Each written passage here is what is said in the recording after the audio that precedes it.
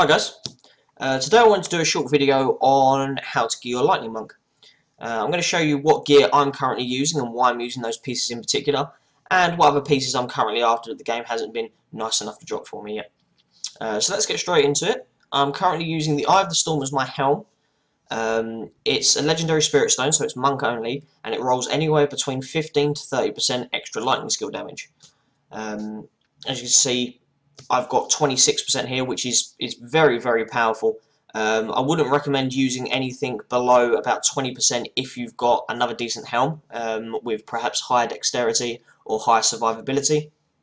And as you can see, my dexterity roll isn't great, and it needs some tweaking in places to make it as good a helm as it can be. I just need to get that crit hit chance up to 6%. But overall, there's no better helm to use than Eye of the Storm because of that extra lightning skill damage. Now, as an amulet, I'm currently using Ouroboros. Almost any amulet in the game will do. Some are slightly better than others.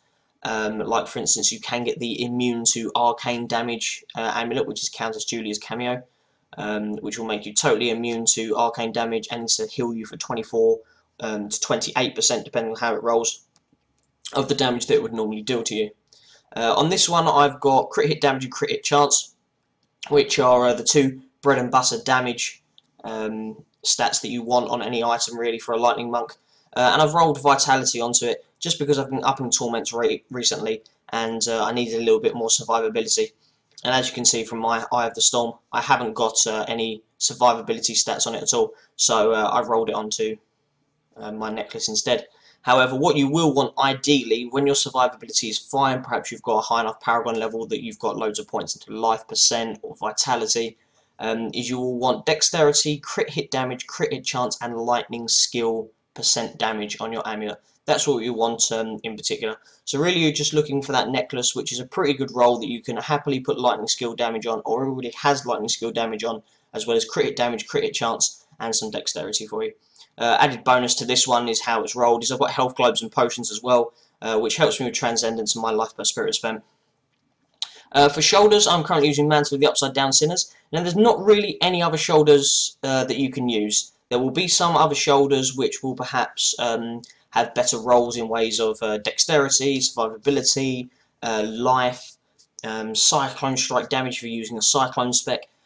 However, because there's no other fantastic shoulders, this is a slot that we can pretty much use for a set piece, which is why I'm using Mantle of the Upside Down Sinners at the moment. I have had a couple of good Deathwatch mantles, and I did have a particularly good pair of homing pads that I could have actually used that would have been a DPS increase. However, because they are not, because the shoulder slot isn't as great as some of the other pieces are for a lightning monk, like your belt slot, for instance, you can use this to get offset bonus. As a chest, I'm currently using Heart of the Crashing Wave, which is yet again another part of Raiment of the Thousand Storms. This rolled pretty well for me. Dexterity, vitality, and then you either want life percentage, additional armor. I rolled reduced damage from elites onto it, which is the highest roll, 11%.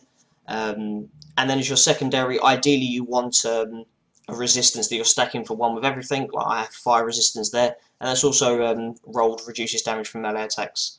For any chest piece that you have, you want 3 sockets. Having 280 dexterity gems, 280 vitality gems, or 78 all res gems is miles too strong. You really want 3 sockets, and that should be a priority. Should really be dexterity, vitality, 3 sockets as your primary. If you are unlucky enough to only roll 3 primaries, then you definitely want dex, vitality, and sockets to be those.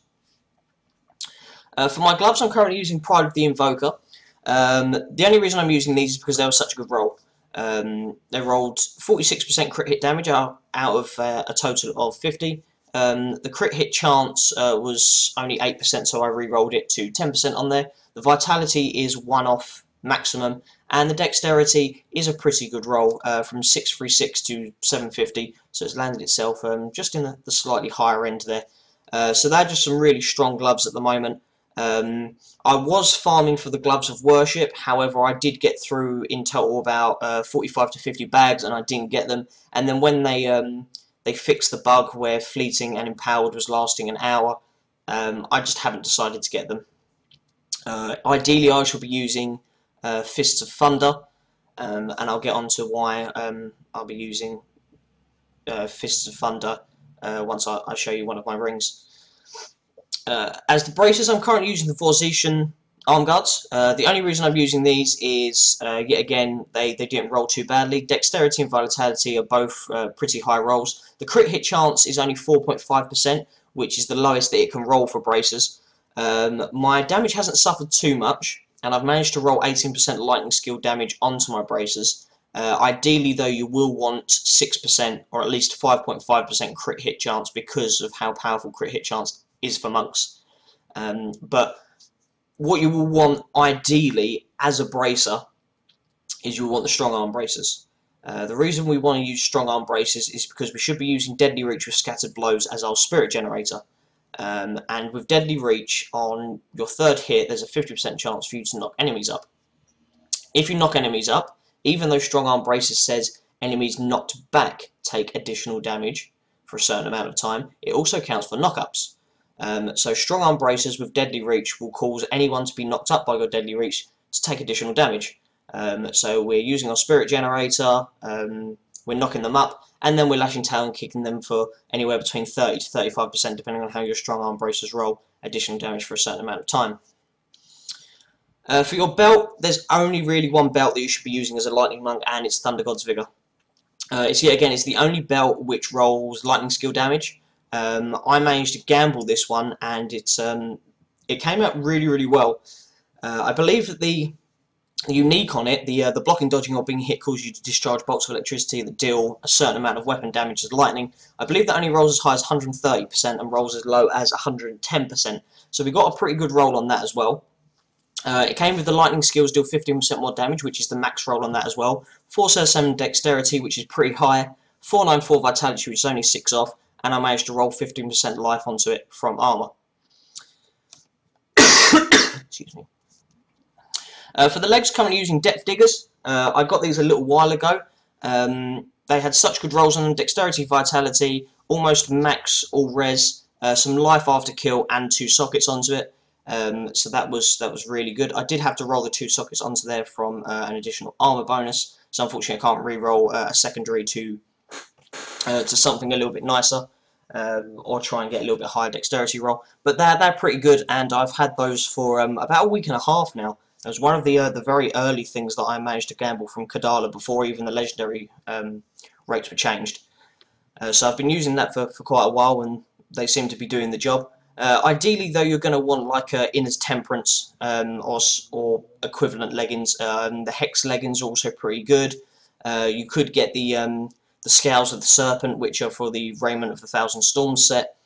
But ideally you want Inner's Temperance as your legs, because they come with a base movement speed, and if you can sacrifice the primary to get the movement speed as well, then it can be pretty good until you get to that Paragon level where they're maxed out. As an end game item though, Inner's Temperance isn't as good if it's got movement speed on it, but you can always reforge out of the movement speed, as it's going to be capped in your Paragon points anyway. For my 2 rings, I'm currently using the Ring of Royal Grandeur.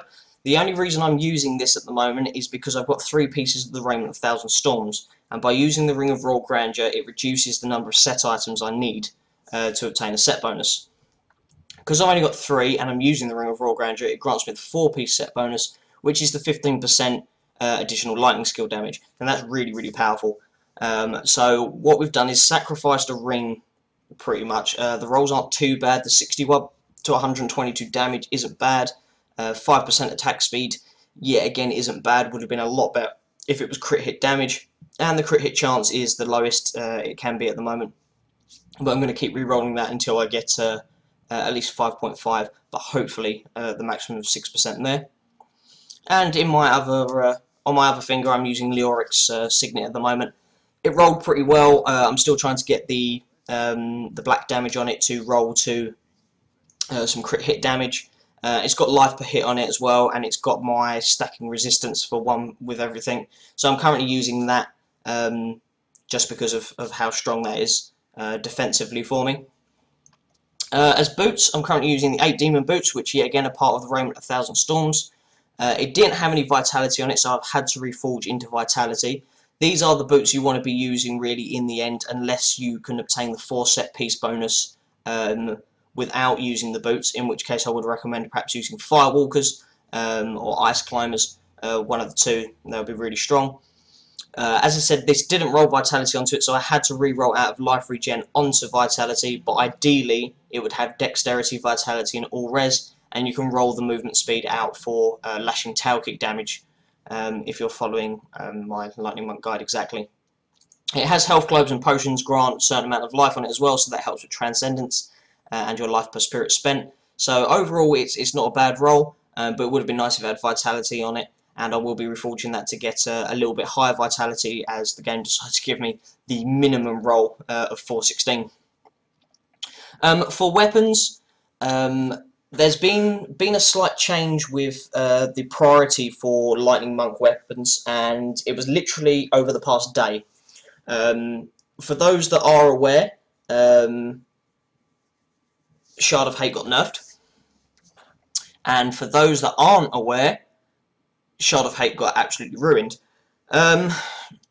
What was happening is that Shard of Hate was resetting its proc for dual wielders.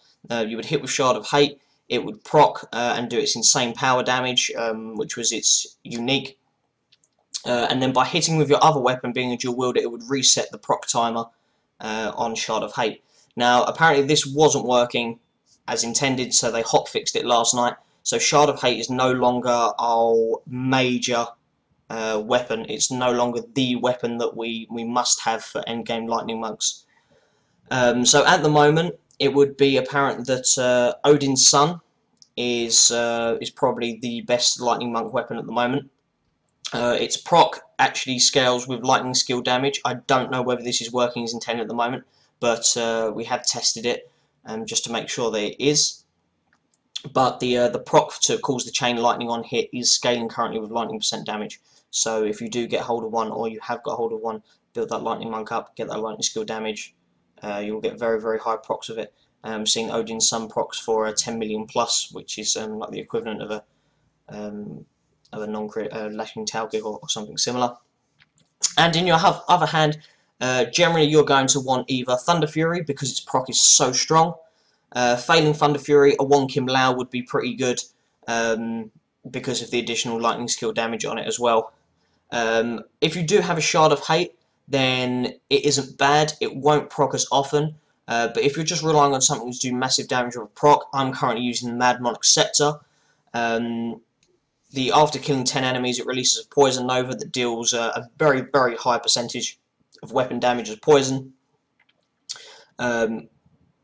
I've hit almost 3/4 of an Elite Pack's life on Torment 2 using that proc, so it's very, very strong. Obviously, you can't exactly time it. It does come up a little icon in your buff bar saying how many stats you've got, and once it shows 9, the next enemy you kill will release that Nova, and it does do a lot of damage. But to be honest, I would currently use that over Shard of Hate just because of the power of its proc. Shard of Hate is still roughly strong, but I will find the blue post and put a link to the blue post in the description below so you can see the change of the Shard of Hate. And unfortunately, it has made it not as much of a priority anymore for Lightning Monks. So this is the gear I'm currently using. As I said, I've shown you what gear I have, how I'm currently altering it, and what pieces I'm after. And hopefully this has shown you what sort of pieces you're after as well. And hopefully if you get a piece that you're not sure about, you think I could perhaps reforge this to this, then hopefully that will guide you as well. If you do have any questions at all, leave a comment below, or send me a message on YouTube, or send me a message in game. You can find my my battle tag in the bottom right hand corner of your screen now. Thanks very much for watching, guys. If you do like the video, give it a like below. Subscribe to the channel. I'll be doing a couple more videos about me personally, my gaming history, and other bits and pieces once I reach 100 subscribers. So let's get there, see how interesting those videos are, and I'll catch you guys later. Thanks for watching.